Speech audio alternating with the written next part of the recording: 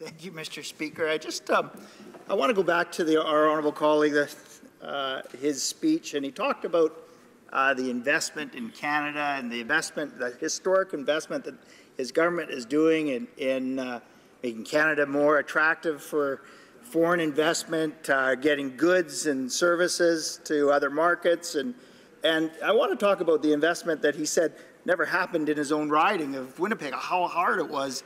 But, Mr. Speaker, I want to bring him back to 2009, where our government, the Harper government, committed over $1 billion to the Asia-Pacific Gateway. As a matter of fact, it was in 2006 to 2015. It was over $218 million in his riding alone for the Asia-Pacific Gateway Centerport. And I want to also mention that it was through the Asia-Pacific Gateway and Corridor Initiative that Canada was back on the stage because we signed over 43 trade agreements. But I want to ask him, Mr. Speaker, through you, today's announcement does nothing for the tens of thousands of Canadians that are out of work. Today, nothing. They don't need more EI. They don't want that. They want jobs. Hear, hear. And this does nothing for them today. 11 years doesn't help them for today.